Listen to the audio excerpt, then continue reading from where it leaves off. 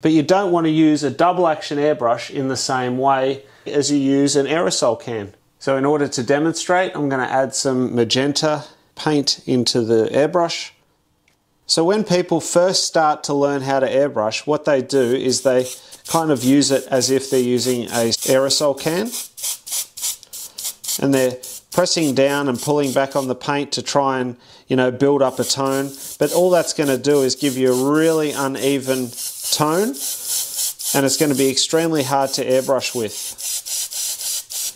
Because this is a double action airbrush, what you actually need to do is press down for air, keep the air pressed down at all times, and then pull back for paint.